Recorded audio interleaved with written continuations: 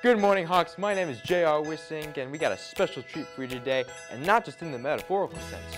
3 teams of teachers will be decorating gingerbread houses, and the best part is you decide who has the best decorated house. That's a go? All right, here we go. Just trying to get some candy hooked on here.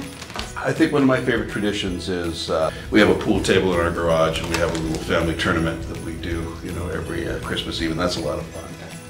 We usually make our gingerbread house at Thanksgiving because then it sets out to decorate for the whole month of December. I'll be honest, all my soccer players will make fun of me, which is fine, but I actually love doing a holiday puzzle.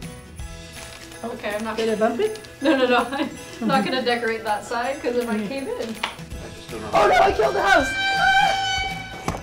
I don't feel bad. Oh, I came off too. Okay. So, do you guys have glue? By the way, you guys have 9 minutes and 40 seconds. Oh, we're showing. Okay, we I didn't realize how hard it is. There goes the roof. That's the other roof? Yep.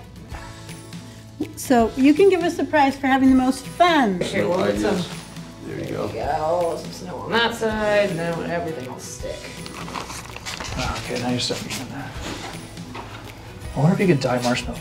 This is the fence to the backyard. Outstanding. Okay. Do you want to start putting the door together? What is that? The door? That's the door.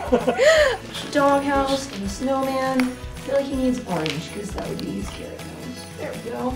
Nice. And 10, 9, 8, 7, 6, 5, 4, 3, 2, 1. Hands up. Ta-da! Well, by now you should be seeing a QR code on your screen.